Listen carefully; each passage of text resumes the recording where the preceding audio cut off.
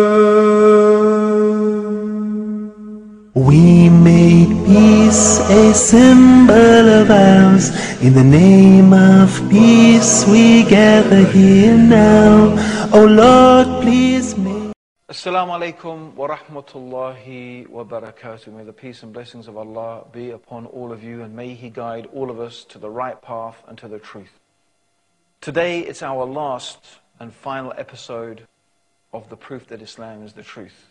We've been through many different amazing things, but the last thing that we want to finish with today are some of the signs of the last day. Things that the Prophet Muhammad said that would happen before the end of time. And of course the first thing the Prophet Muhammad ﷺ said, the first thing that he said would be the first of the signs of the last day is his death. And that last day is soon upon us. And that's what the Prophet said then 1,400 years ago. How close must it be now? Let's look at some of the things the Prophet Muhammad, may Allah's peace and blessings be upon him, said in various narrations. First of all, the Prophet Muhammad mentioned that amongst the signs of the last day is that you would see the barefooted Bedouins compete with each other in building tall buildings.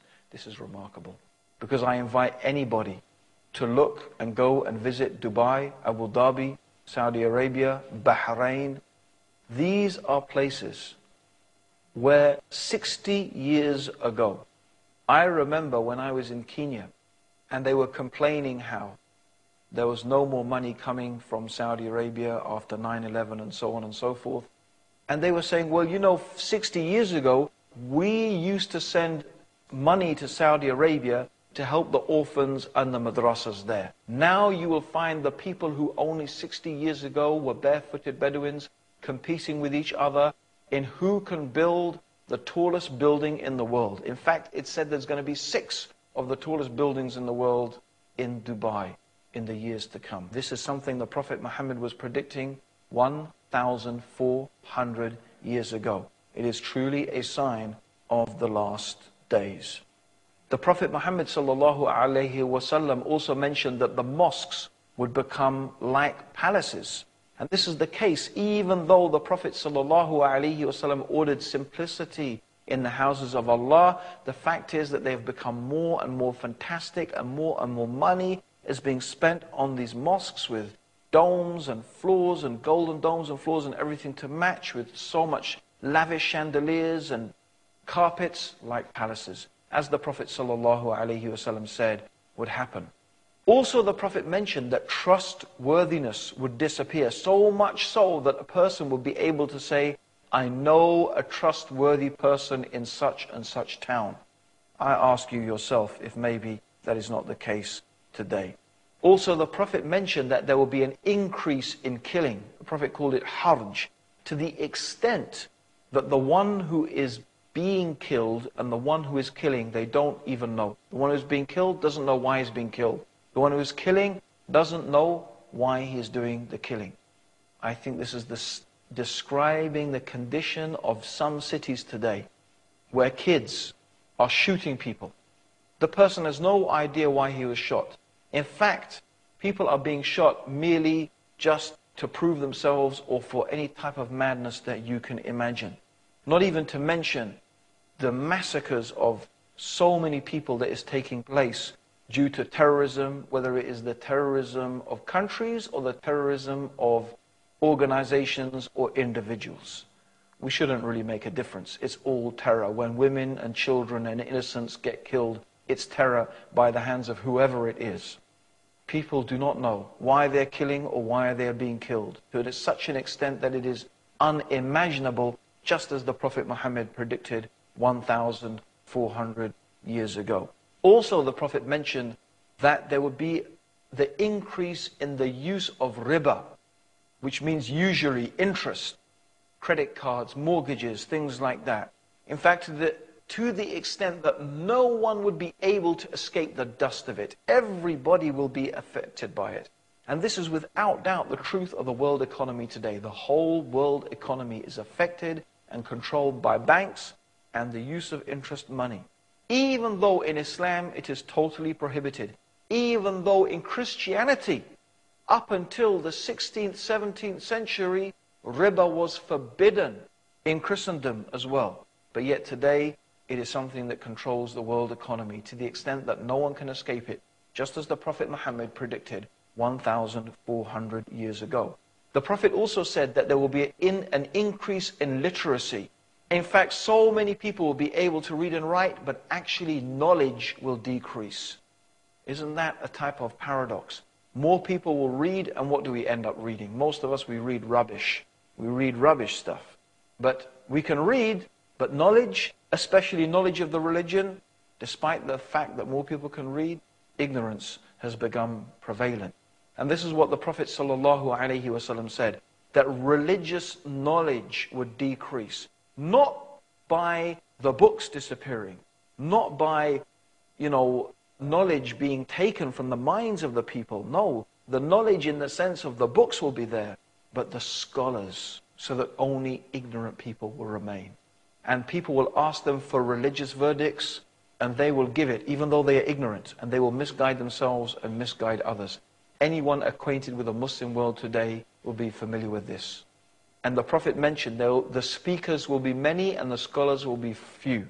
And this is what we can find. Exactly. There are many speakers, many thinkers, many intellectuals, many people, alhamdulillah, giving dawah. Maybe not enough people, but the scholars, they are so few. And this is a type of sign of the last day, that the scholars will be taken away. And this is exactly what we find happening. Also, the Prophet Muhammad ﷺ said that there will be such an increase in musical instruments, and Muslims will make it lawful even though it is forbidden. The use of musical instruments, it has been forbidden by the Prophet. Some Muslims will make it lawful. And there are many people who are saying it's allowed, even though it is very clearly mentioned in Sahih Bukhari, the most authentic collection of hadith. And this is mentioned here. This hadith where the Prophet predicted that the people will make it lawful even though the Prophet made it unlawful, and it has come true. Just as the Prophet Muhammad, may Allah's peace and blessings be upon him, said. Also, he mentioned there will be an increase in sexual promiscuity. Even though Islam is a religion that teaches chastity, that a man and a woman should confine themselves to marriage, the Prophet said there will be an increase in sexual promiscuity. And I don't think anyone can deny that that is the state of the world today, with highly sexualized images, and even traditional societies that normally had a good traditional moral values. For example, like India. Even in India, for example, promiscuity is becoming more and more common, hardly than it ever was before. Even in Muslim countries, where the whole idea of sexual promiscuity is so against the teachings of Islam, it is unfortunately becoming more and more common. And the Prophet Muhammad said that because of this, diseases would appear that people had never heard of before. Isn't that the case? AIDS, for example, diseases that people had never heard of before will arise due to sexual promiscuity. And this has taken place just as the Prophet Muhammad predicted, sallallahu alaihi wasallam. He mentioned that women will be naked although they are dressed. I don't think this is a better way of describing the dress of some women today, which in all but means is nakedness. With the clothes that are so tight, they describe every shape of the body, which this technology did not exist to make those type of clothes in the time of the Prophet. Yet the Prophet Muhammad is describing how this nakedness amongst the women will become prevalent. And also the Prophet mentioned that there will be shouting in the mosques, something that is prohibited in Islam, and it's something that I have witnessed myself. And also the Prophet said the worst and the most ignorant people will become the leaders. And really, I have to say, if we look at some of the world leaders today, even of some of the superpowers, it seems as if what the Prophet said about the worst and most ignorant people becoming leaders seems to have taken place, exactly as the Prophet Muhammad said. Also, he mentioned that a man will obey his wife and disobey his mother, something really contrary to the teachings of Islam. He will rather listen to his friends than listen to his father. And this is something that we find happening in the Muslim world, even though this is so against the teachings of Islam. Men will wear gold and silk, and they will make it lawful, even though the Prophet has made it unlawful. People will abandon the religion of Islam for a small worldly gain. And keeping onto the religion will be like holding two hot coals. I'm mentioning all of these things, and there are many, many more things that the Prophet Muhammad sallallahu alaihi wasallam mentioned. But these are some of the small signs concerning the events that will take place before the last day. And as we can see, these things that I have gone through, almost without exception, they have come true in a way that is so clear and so obvious and so apparent. I want to spend a little bit of time talking about some of the authenticated miracles of the Prophet Muhammad. I mean, of course, the greatest miracle that was given to the Prophet Muhammad was the Quran. But there are many authenticated miracles, and it is not often known and mentioned, that were done through the Prophet Muhammad by the power of God. For example, even at the birth of the Prophet Muhammad, may Allah's peace and blessings be upon him, when he was taken by the wet nurse Halima, and she was the only one willing to take him, even though he was an orphan. And because he was an orphan, no one was really expecting that they would get any reward and they would get well paid. But Halima, his wet nurse, and that was the tradition of the Arabs, they used to send their babies out into the desert where it was more healthy to be nursed by the Bedouin women. And Halima, she took this responsibility, even though she was not really expecting much reward. And from the moment she did this, she found that everything changed. Even the goats in her tribe started to get fatter. Wherever they went, there was grass for them to feed. She herself became stronger and more healthy and was producing more milk. And as long as the Prophet ﷺ was with her, she found these blessings happen. In fact, she commented to her husband and to the tribe that surely we have been given a blessed child. When the Prophet Muhammad ﷺ, before he was a prophet, one of the things that would happen was the stones would speak to him and they would say to him, Muhammad, you are the messenger of Allah. And this is the type of things that would happen. These are some miracles and true and authentic miracles that happened to the Prophet. Don't go away, we're going to talk about some more of those after the break in the proof that Islam is the truth.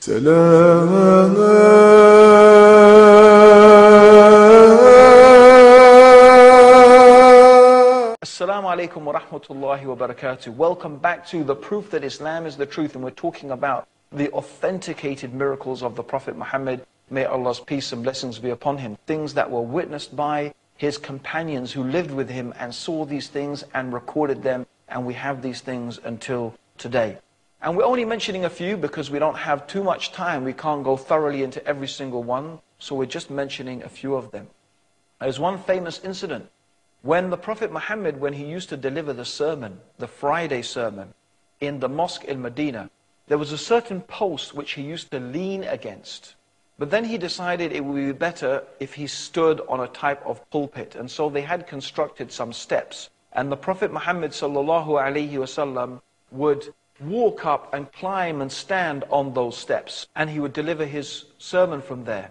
And when he walked up and climbed on the step, the post that he used to lean on a sound came out of it like a crying sound. And the Prophet went and stroked this. The post was crying because the Prophet Muhammad was not leaning on it anymore. And this is how the sadness the post felt because the Prophet had left it. It's an amazing thing how this crying noise was heard coming out of the post. There are many narrations that are reported where animals used to come and complain to the Prophet Muhammad. There was one example when some companions had stolen the eggs from the nest of a bird. And this bird was seen flapping around the head of the Prophet Muhammad. And the Prophet said, who are those people who have stolen the eggs from the nest of the bird? And he told them to return it, that his mother is distressed because of what you have done. Also, a camel complained to the Prophet Muhammad that its owner was overloading it. And from this, the Prophet Muhammad warned us and told us not even to oppress the animals under our care, and that we should be careful not to overburden them with more than that they are able to take. There is a famous and beautiful story how Abu Hurairah, who was one of the companions of the Prophet, used to feel so hungry. Sometimes he used to faint at the door of the mosque, and people used to tread on him because they thought he was mad. And one day he went to Abu Bakr, and he didn't want to tell anyone that he was really almost dying of hunger. So he went and he asked Abu Bakr a question about the Quran, hoping that Abu Bakr would recognize his weakness, but he didn't. And he went to Umar and the same thing happened. But when he went to the Prophet, straight away the Prophet ﷺ said, come with me. He told Abu Hurairah and to come with him, and he went to his house and he asked his wives, what do we have in the house to eat? They had nothing except a bowl of milk. This is the house of the Messenger of God. In the house of the Messenger of God, amongst all his wives, all they have to drink between them is a bowl of milk. And the Prophet said, give it to me. Then he said to Abu Hurairah, go and get the people of the bench. Now the people of the bench were all the poor people who used to sleep next to the mosque. And Abu Hurairah was thinking, if I call them, there's not going to be enough milk for me. There's hardly enough milk for me, let alone to feed all the people of the bench. But then he thought, I must obey the order of the Prophet Muhammad. So he said, okay, I will do it, even because this is what the Prophet said. So he called them. And the Prophet got Abu Hurairah to sit on his left. And now in Islam, when we pass something, we pass it from the right. And so the Prophet passed this bowl of milk from the right, going around all the people. And every time Abu Hurairah is thinking, there's not going to be enough milk left for me, there's not going to be enough milk left for me. And eventually when the milk got to him, he drank from the milk. And then the Prophet Muhammad said, drink again. And he drank again. And then the third time the Prophet said, drink again. And Abu Hurairah said, I can't drink, I am full. This is a miracle, of course. How the small amount of milk was so much to feed so many people. And this is not the only time such an event happened. Also, the Prophet made a miraculous night journey from Mecca to Jerusalem and up from Jerusalem through the heavens, where Allah gave him the 5 prayers. And he saw many wonderful signs in the heavens. Now, many people, when they heard this, they actually started to disbelieve in Islam. People came to Abu Bakr. They said, oh Abu Bakr, you know what your friend is saying now? He's saying he went on a journey to Jerusalem in one night and then went up through the heavens. Abu Bakr said, if that's what the Prophet said he did, it happened, because he never lies. Anyway, people started saying, prove to us that this is the case. So the Prophet Muhammad, he described a caravan that he had seen on the way, meaning a caravan, of camels and a trade caravan. He described this caravan and what it looked like. And he also described to the people Jerusalem and what it was like. 2 days later, the caravan arrived, and it was exactly how the Prophet Muhammad, may Allah's peace and blessings be upon him, had described it. And then when the people asked the caravan, they had come from Jerusalem, and they described to the people how was Jerusalem, and it matched exactly the description of the Prophet Muhammad sallallahu alaihi wasallam.